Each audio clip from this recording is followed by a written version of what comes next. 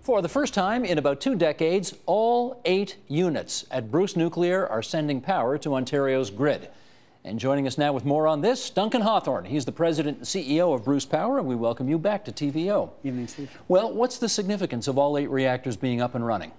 Well, obviously for us at this site, it's a massive change in the fortunes of the utility. We've been in existence now 12 years, Steve. So when we came there, we had 4 units on, and there weren't really any plans to restart the other 4 units. So the last decade or so has been exciting for us, and of course the difference here is that we're producing almost 40% of the province's energy from our site. You alone at Bruce Power are producing 40%. Monday of this week, we were 45% of the Ontario demand.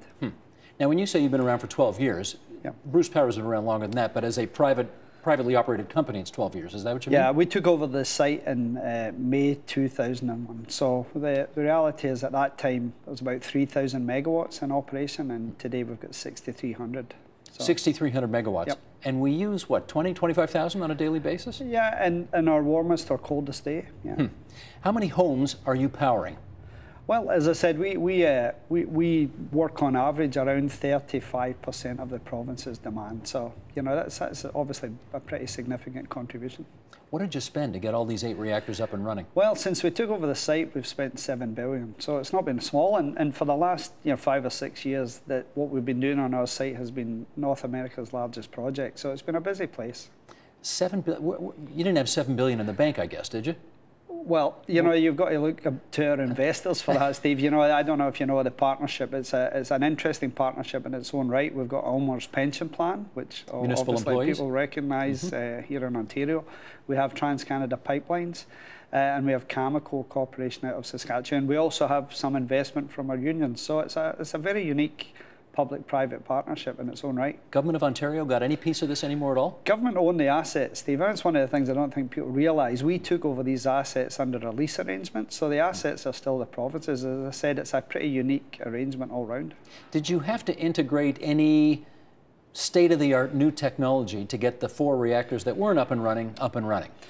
Yeah, the reality is that people didn't think it would necessarily be possible to refurbish these units in the way that we did, particularly units 1 and 2, which had been shut down for maybe 15, 17 years. A lot of the equipment, you're really talking about taking the reactors apart.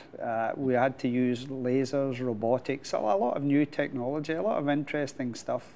That wouldn't have been around maybe 10, 15 years ago? No, I think that's part of the issue. It's about taking advantage of the technological advancements, really high precision laser alignment to measure everything and make sure it went back exactly what it should do. You couldn't have done that a decade ago. You mentioned that this was the largest construction project in North America, but how about vis-a-vis the rest of the world? How does it compare? Well, from a point of view of this type of project, people haven't typically needed to do this. The one thing about the CANDU technology is it's possible to do this. Other reactor plants, obviously, the equivalent to this would be building new. And of course, if you go to China or India and places where there's massive expansion, you're going to see mega projects. It's just in North America, this stands out. Anything compared to Areva or Westinghouse on this scale that they're doing? You know, as I said, there are parts of the world. If you went to United Arab Emirates right now, as an example, the Koreans are building a 4-unit site now. It'll be a big site. It will look like half of the Bruce site, but of course they're starting from sand.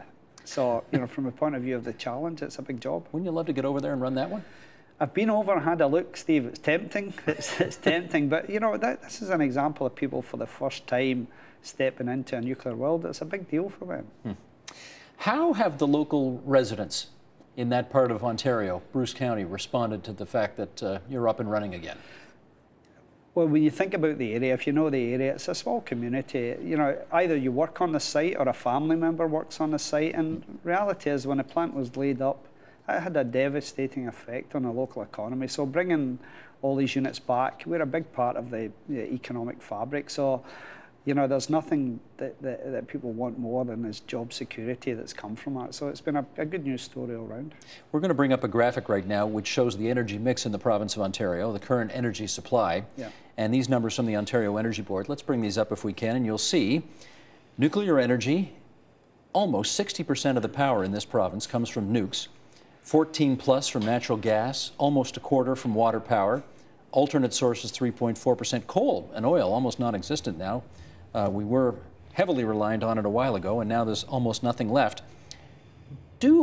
Should we worry that we rely on you too much to keep the lights on? It's an interesting question. The reality is that Ontario has been retooling its supply mix. There was obvious, commitment to exit coal.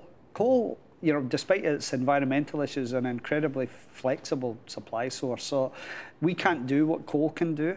We have to find a way to provide some dynamic response, and we've done that from our units. But the one thing we do is provide reliable power 24/7. When you're starting to talk about flexibility for the Ontario market needs, you need other things. And so there can be an over-dependency. I've been a nuclear man all my years, but I still say there's only so much you can expect. I think we've got about the right balance now. We're about 50% of the installed capacity. But because we provide a lot of energy, we're about 60% of the energy mix. I wouldn't really advocate going more than that. Really? Because, as I say, you've heard me say before, the elephant can't dance. We produce power straight line. And people are looking to do different things now with the supply grid. So we've introduced flexibility with our units now. We can move around about 2,000 plus megawatts, which is good for this market. But we're still not as flexible as anyone else. Wind is, of course, pretty unpredictable. So you have to recognise that every technology has some attribute, and getting the balance right is important. Now, of that 56.9% that we just saw there, of nuclear power, Bruce represents what percentage of that? Well, right now we're probably half of that with the Ontario Power Generation. They currently have the Darlington and Pickering units. Of course, the Pickering units are expected to end service in 2020 or such. So that would mean that either they are replaced by something else, or other supply sources take that gap. Well, that's a huge question, and 2020 is not that far away, obviously, in your game. So, yeah. What are the prospects? Well, of course, the interesting thing is not just that the units that are currently in the nuclear world all need to be refurbished too as we go forward. So we've obviously done the Bruce A units by bringing them back, but over the next decade, Darlington units and our Bruce B units will need to be refurbished. So that's, again, your massive engineering project. So, and that will take place over the next decade. I want to ask you about how much stigma you think there still is around nuclear power, because the reality is, if you ask people what the big nuclear story of the past year or two was, I suspect they're going to say Japan, Fukushima. Of course, Chernobyl was a long time ago, 3 Mile Island even longer ago. What precautions do you have in place at Bruce to make sure that none of that happens here? You're right. Chernobyl was a long time ago, 3 Mile Island longer than that. So the one that is more prescient is Fukushima. People obviously understand that tsunamis and earthquakes are not an everyday occurrence here, but nonetheless, it would be flippant of us to say there weren't lessons in that. So we have done a lot of upgrades, largely to defend against things that are more reasonable here, like tornadoes or ice storms, which would have the effect of disconnecting us from the supply grid and requiring us to support ourselves. We've bought new equipment, mobile equipment that can do things. We've actually even rehearsed that in an exercise was done in the fall last year called Huron Challenge, where all of the emergency services were brought in. It was a confidence builder for the entire emergency services group, Steve. But the reality is that and I think Canada can be commended for this. We've been pretty proactive in the international community. We've got a strong regulatory environment. We've got good active operators who learn from these things. And the truth is that nuclear still polls very well. If you poll Ontarians, the support for nuclear, the existing nuclear will be 65, 70%. Approval. Yeah, I mean, obviously the people who oppose can be quite vocal and give the impression of being a higher percentage, but if you poll on the existing nuclear and the case for refurbishment, it polls well. As a politician, you go to the polls every day with those numbers. Yeah, you would take those numbers.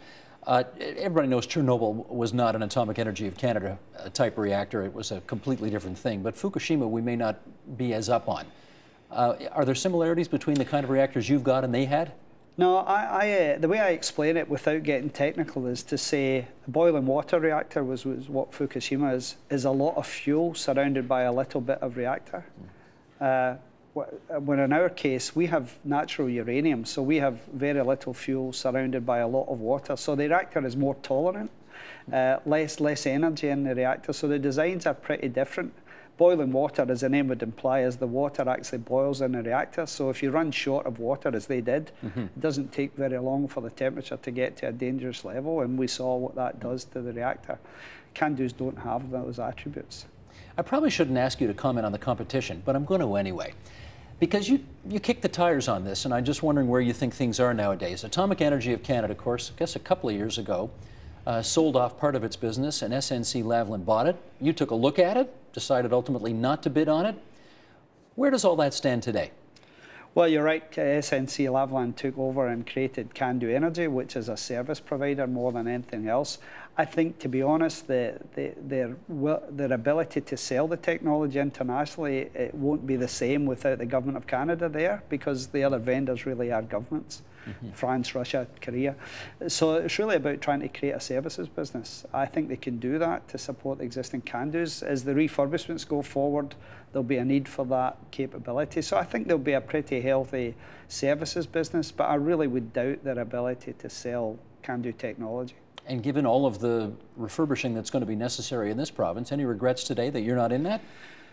Well, you know, the reality is I was keen to try and do it, but it was a defensive strategy more than a growth strategy. It was, here's an essential service provider, we want to make sure it's still there. There's more than one way to do that. We don't have to take equity in it to do that. We can do it through relationship. So I think we can get to the same end without, you know, being part of the ownership.